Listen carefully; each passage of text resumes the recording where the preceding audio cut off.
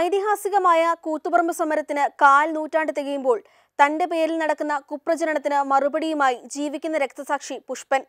ദേശാഭിമാനി വാരികയിൽ ഭാനുപ്രകാശിന് നൽകിയ അഭിമുഖത്തിലാണ് പുഷ്പൻ മനസ്സ് തുറന്നത്.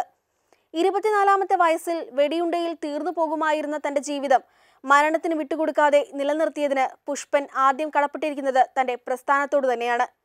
ആശുപത്രികളിൽ നിന്നും ആശുപത്രികളിലേക്കുള്ള സഞ്ചാരമായിരുന്നു ഇക്കാലം അത്രയും.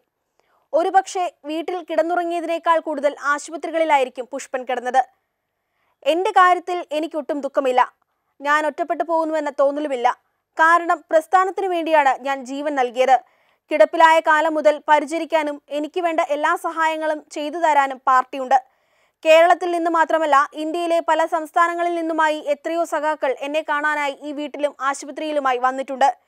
ഒരുപക്ഷെ ഞാൻ മറ്റൊരു പ്രസ്ഥാനത്തിന്റെ ഭാഗമായിട്ടാണ് ഈ അപകടത്തിൽ പെട്ടിരുന്നതെങ്കിൽ പുതുക്കുടിയിലെ പുഷ്പൻ ഒരു മാസം പോലും തികച്ചു ജീവിക്കില്ലായിരുന്നു.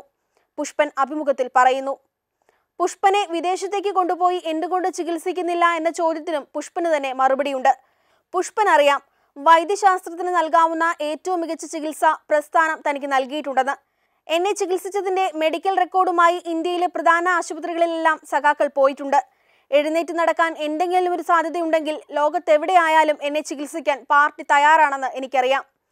വെടിയേറ്റ് നട്ടെല്ല് തകർന്ന ഒരാളെ എഴുന്നേറ്റ് നടത്തിക്കാൻ പറ്റുന്ന ചികിത്സയൊന്നും ഇതുവരെ ലോകത്തുണ്ടായിട്ടില്ല. അങ്ങനെയാണെങ്കിൽ ഇവിടെ വീൽ ചെയറുകളിൽ കഴിയുന്ന എത്രയോ മനുഷ്യർക്ക് നടക്കാമായിരുന്നു.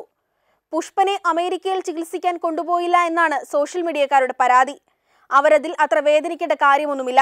എനിക്കില്ലാത്ത വേദന എന്തിനാണ് അവർക്ക്? 25 കൊല്ലക്കാലം എന്നെ പൊന്നുപോലെ നോക്കിയ പ്രസ്ഥാനത്തിനാണോ ഇനി അമേരിക്കയിൽ കൊണ്ടുപോയി ചികിത്സിക്കാൻ പ്രയാസമുള്ളത്? എന്റെ കാര്യത്തിൽ പ്രസ്ഥാനത്തിന് നേരെ ചെളിവാരി എറിയുന്നവരോട് ഒന്നേ പറയാനുള്ളൂ. ഈ കട്ടിലിൽ നിന്നും എന്നെ എഴുന്നേൽപ്പിച്ച് നടത്താൻ പറ്റിയ ചികിത്സയുള്ള സ്ഥലം ഒന്ന് പറഞ്ഞു തരൂ. അവിടെ കൊണ്ടുപോകാനും ചികിത്സിക്കാനും CPIM എന്റെ കൂടെ തന്നെയുണ്ട്, പുഷ്പൻ പറയുന്നു.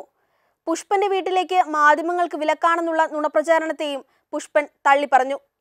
ഇവിടുത്തെ കുത്തക മാധ്യമങ്ങൾക്ക് ആവശ്യം തന്നിലൂടെ പാർട്ടിക്കെതിരെയുള്ള വാക്കുകളാണ്.